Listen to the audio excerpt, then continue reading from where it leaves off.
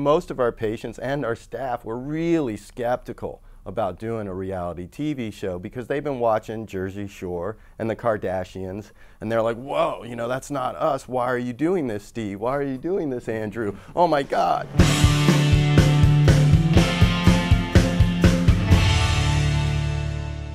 I have a very close personal relationship with the cannabis plant.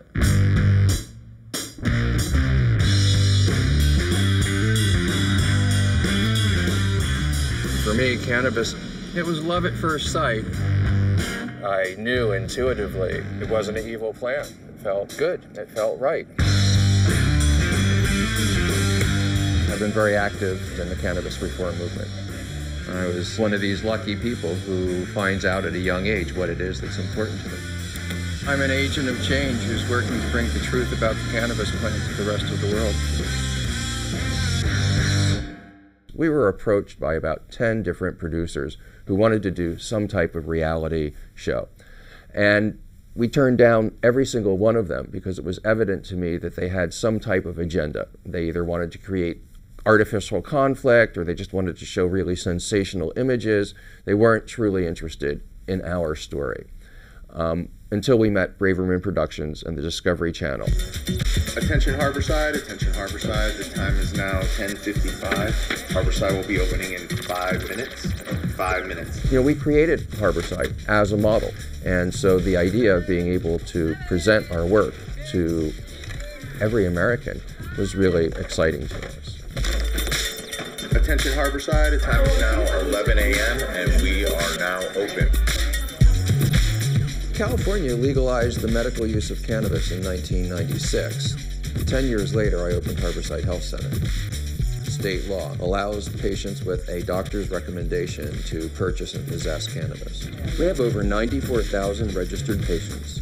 Yeah, this is really good. Which makes us the largest legal retailer of cannabis on the entire planet. Excellent. Thank you very much for your time. Have a wonderful day.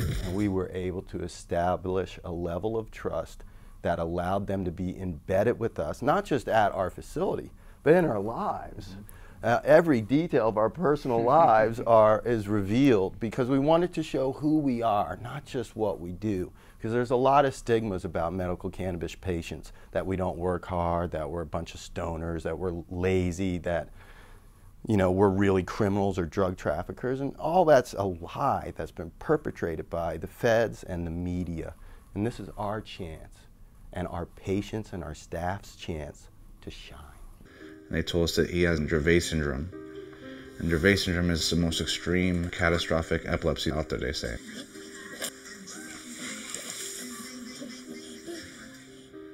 It hurts. Nothing seems to work. He's about to have a seizure. He's twitching right now. Come on, Jaden, come dada. Come look at dada, look at dada, look at dada. Shimatara, shimatara. Yeah, Anna, Jaden, come on, come on. Come on, Jaden, come on, come on. I've heard there's other kids with epilepsy that try medical cannabis and are doing much better. That's why I want to try it. He's got a young son who's going to be trying medical cannabis for severe epilepsy, and they need high CBD medicine. So we have CBD in 2 of our tinctures at the moment. This one is a vegetable glycerin base, so it's a bit sweeter. Okay. It's not so shocking. Yeah. How does it feel when you're on it? Well, CBD is non-psychoactive, so it's not like THC whatsoever. Correct. You don't feel a quote-unquote buzz. I'd love to try that then. It's awesome what you're doing. Thank you. And we're here for you. I appreciate that. I could tell. Andrew, thank you very much. Thank you for your time. Pleasure to meet you. Thank you. When President Obama was on the campaign trail, he promised not to use federal law enforcement resources to circumvent state medical cannabis laws, and shortly after taking office, made that official Department of Justice policy. Unfortunately, in the past year, they have reversed that policy, and they are now going to try and close down places like Harborside. California law says that there's a medical reason that people use marijuana. Federal law says that marijuana is illegal at all times for all purposes. That's the conflict. Federal law, as any first-year law student knows, is supreme over state law. Anybody that owns a commercial marijuana store in California could be the subject of a federal search warrant at any moment. What we are doing is risky. What we are doing is dangerous. It could put me and my family in a lot of peril. but I believe in it. What we have seen in the past year is a multi-agency coordinated assault by the federal government on medical cannabis. It's taken a number of different forms, both civil actions and criminal actions. So we see the IRS is now on a nationwide campaign of aggressive audits against medical cannabis providers. They are applying a tax rule to medical cannabis dispensaries that is not applied to any other organizations or businesses. The Treasury Department has been contacting banks nationwide and forcing them to close the bank accounts of medical cannabis organizations. The Alcohol, Tobacco, and Firearms Bureau has contacted every gun dealer in America and instructed them not to serve medical cannabis patients. And of course, we've seen threats and raids by U.S. attorneys, not just in California, but also in Montana and Washington State, just in the past few weeks.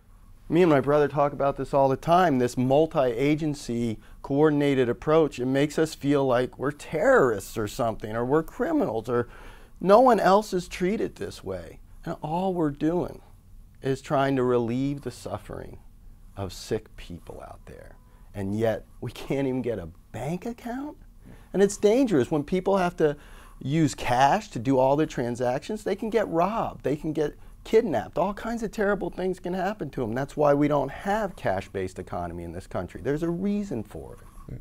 I mean, we're placed in this kind of impossible position where on the one hand the IRS comes to us and they want complete financial records, as do our regulators in the city of Oakland. And on the other hand, we have the Treasury Department going around and getting our bank accounts closed, making it virtually impossible for us to compile the financial records which the IRS and our regulators are demanding. So this is clearly not an effort to tax us or to regulate us. This is an effort to tax us out of existence, to force us to close our doors. We are really furious and feel betrayed by the Obama administration's reversal of policy on this issue. Myself, my brother, all of our friends, all of our patients, not only did we vote for the president, but we also contributed heavily to his campaign. And I can tell you that his reversal of policy is costing him millions of votes. Not only that, the Democrats are creating an opening for conservative Republicans. We are ready to support anyone who supports our issue. We are single issue voters, unfortunately, because when you're faced with federal prison for what you do with a living, that's what you become. You become a single issue voter. So we are ready for any candidate, national, state, and local, to support and to give contributions to if they stand by us. Mm-hmm. You know, we're not going to vote for somebody who thinks that we're criminals. That's just not going to happen. We're really pleased now that half of the Republican presidential candidates have endorsed our position on medical cannabis, which is allow the states to make their own laws on this subject.